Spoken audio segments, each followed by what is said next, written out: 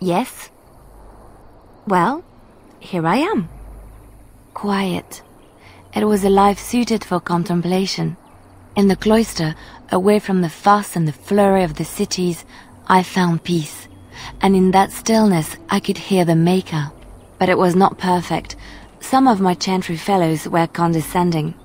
That is the nature of religious folk, I suppose. When I talked about my beliefs, that the Maker reveals himself in the beauty of his world, they treated me with disdain. They want to believe that he's gone, so that when he turns his gaze on them, it means they are special, chosen.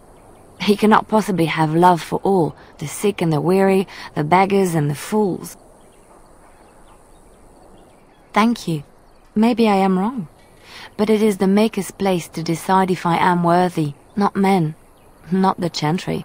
But there is work to be done, and I have talked enough for now.